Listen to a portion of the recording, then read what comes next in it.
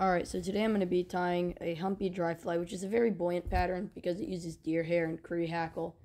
And I begin the thread base with my black thread behind the eye of the hook and bring it back to where the point of my hook would be if I was not using a barbless hook.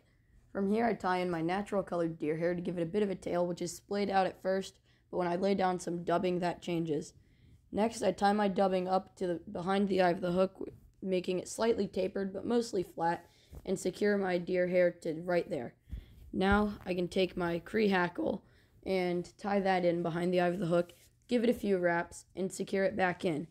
Your fly is now complete. I recommend fishing this during mayfly hatches because it's a good mayfly imitation.